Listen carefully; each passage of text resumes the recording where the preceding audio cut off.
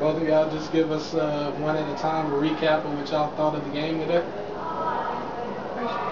Well, we started off really strong, which helped us get the momentum going, and we played hard. We've been working hard on practice, and then carried through today in the game.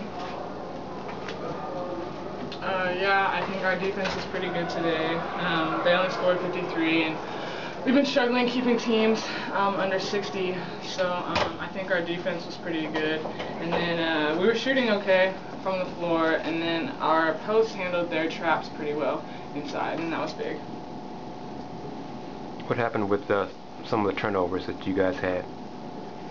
I think that most of the turnovers we're just rushing a little bit and panicking. When we wouldn't panic and they'd trap us, we would do fine and our decision making would be okay, but just if we would panic and stuff, that's when we would just make a dumb pass.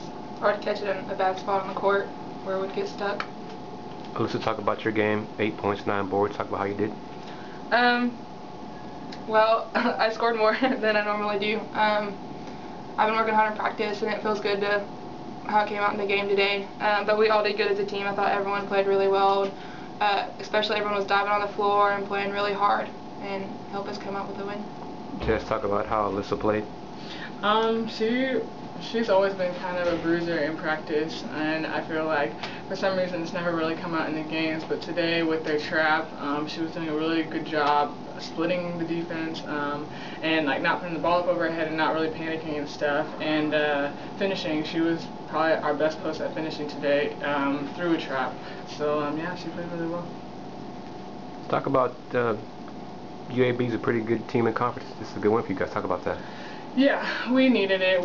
We've been on a losing skid for, I don't know, maybe 4 or 5 games now, and to beat a team like UAB is really good for our confidence, especially going into playing U of H this Sunday, you know, which is like our rival.